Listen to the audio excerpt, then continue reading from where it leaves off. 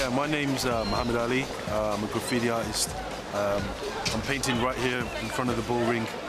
Just doing some live public street art and just engaging with people really and just having a good time. It's really good. Yeah, it's impressive. We're studying street art at the moment for A-levels, so we've been looking at him already, so we know quite a lot about him. We've just been walking in Digbeth, seeing the art there, so yeah, it's impressive. I mean, yeah, no, I think it's a great thing, honestly. You know, anything that sort of brings people together, any nice art, I think it's a great thing. I think if people sort of get involved as well, it might be a nice idea. It makes you happier when you see nice artwork like this everywhere.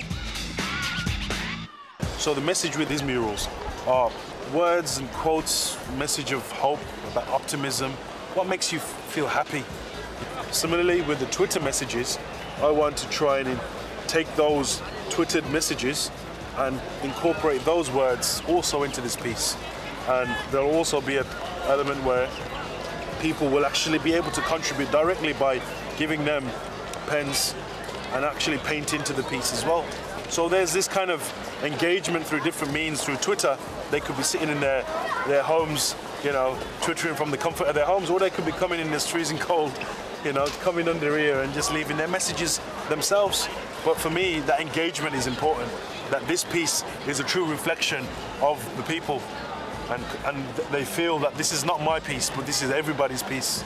It's great. I mean, saying to Mohammed, like, one of the fantastic things when I was standing back for 5 minutes was watching him paint the church and then looking down and seeing the church and taking it literally as you can see. So it's perfect, you know, at a certain time of the day, you can see like the shadow and the highlight on the church, and it was great.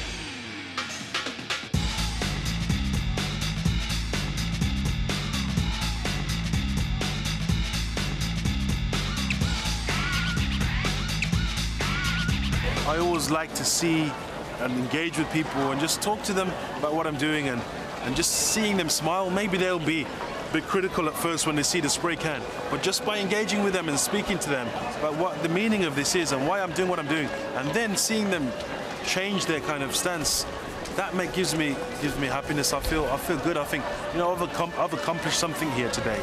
I've kind of overcome an obstacle. I've built a kind of a bridge in a way of an insight into the world of this urban street art as well.